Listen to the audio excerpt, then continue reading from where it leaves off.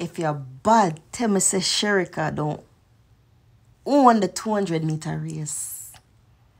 And if you're bad, tell me say Shericka is not in a league all by herself. Shericka will break the world record next year. Today, Shericka secured a sprint double, set a meeting record, and won the 200-meter in an impressive 21.57 seconds. Shericka is running against herself and she needs some competition in the 200-meter. What a sensational season this girl had.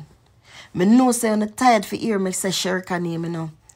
But Shericka has cemented her name in history. So Shericka not have no more competition no more in the 200, you know. So what we must do if she keep on winning? We have to go tell Shericka to stop winning. Shericka make up her mind and she say, "Una got tired for see my face."